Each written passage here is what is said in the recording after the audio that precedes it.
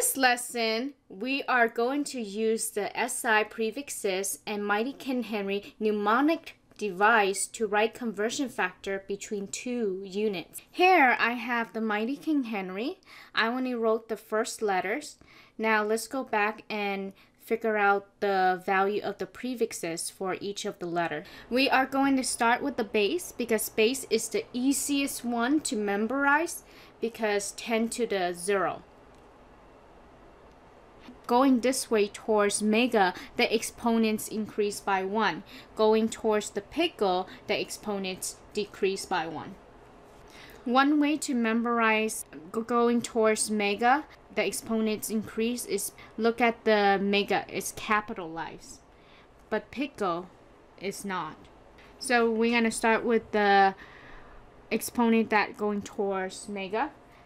So this one is 10 to the 1, 10 to the 1, 10 to the 2, 10 to the 3, 10 to the 4, 10 to the 5, 10 to the 6, 10 to the -1, -2, -3, -4, -5, -6, -7, -8, -9, -10, -11, -12. And keep in mind that these are the exponents that are negative going towards pickle. Keep in mind all these numbers are exponents with the base of 10. So 10 to the power, on the computer program, you will represent 10 as a capital E, and then you will have your number. However, on the calculator button, it will always be EXP or EE. And this one will be the computer. So we're going to learn how to write a conversion factor for centigram and gram. Let's look at centi.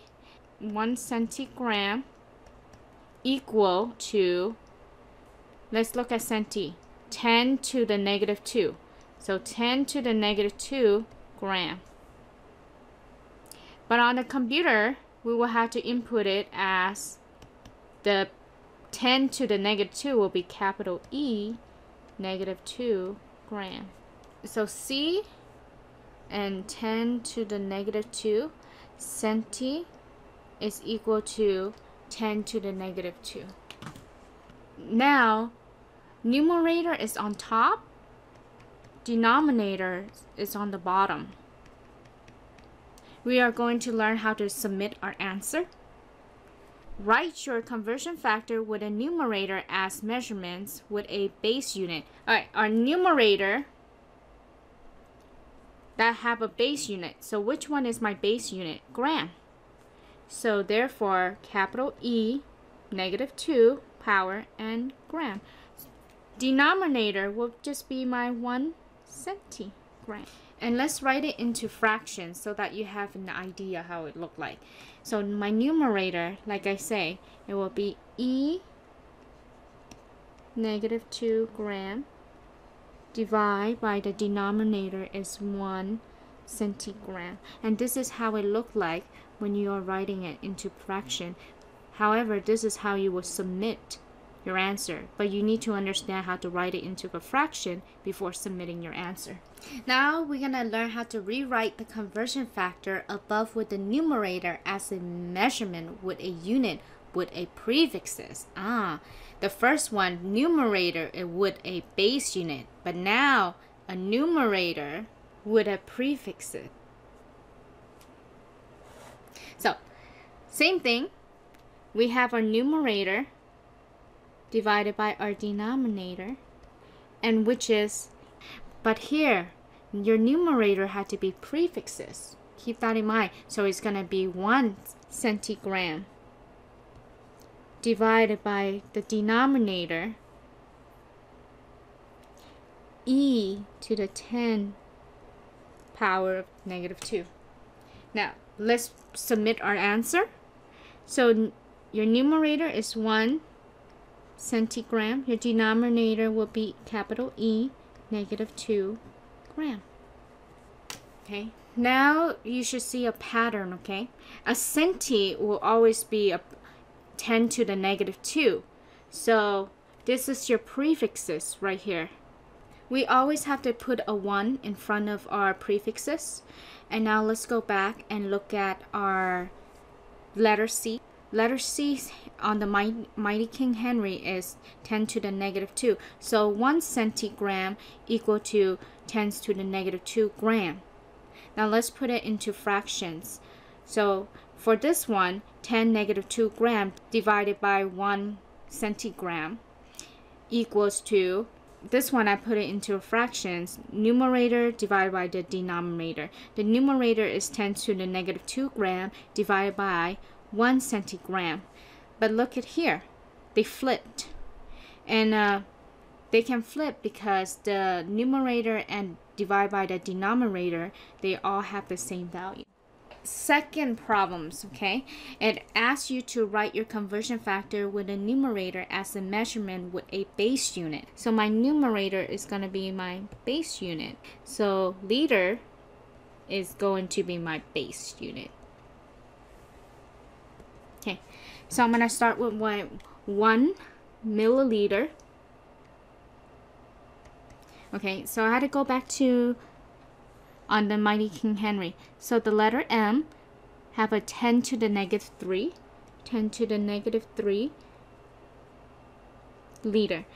But however, when we input it into our computer, the 10 would represent capital E to the negative 3 liter. Okay, now let's put it in our fractions. Now, my numerator must have a base unit. So which one have a base unit?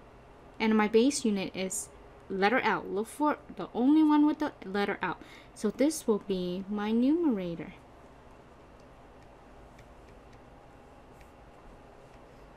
My denominator is going to be 1 milliliter. Now let's submit our answer. Numerator, capital E.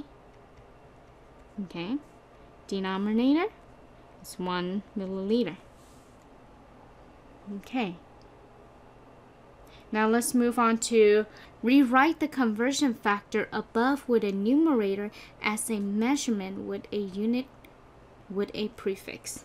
So first thing you do, you have your numerator divided by your denominator. Okay.